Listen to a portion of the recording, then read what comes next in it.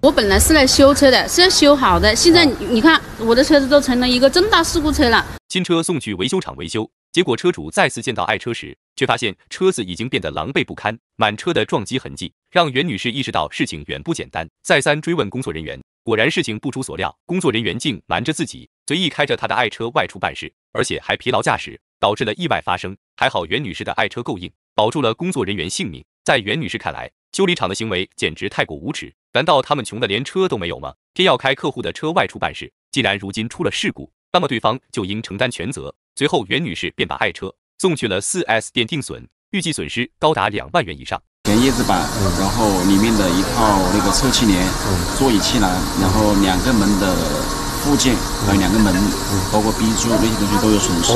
对，其他的话就是一些银损，现在暂时看不到，具体要等保险公司裁减定损。金额的话，我们现在预计的话是2万2左右。得知了损失金额，袁女士便再次来到修理厂找负责人索要赔偿，可负责人的态度却让袁女士火冒三丈。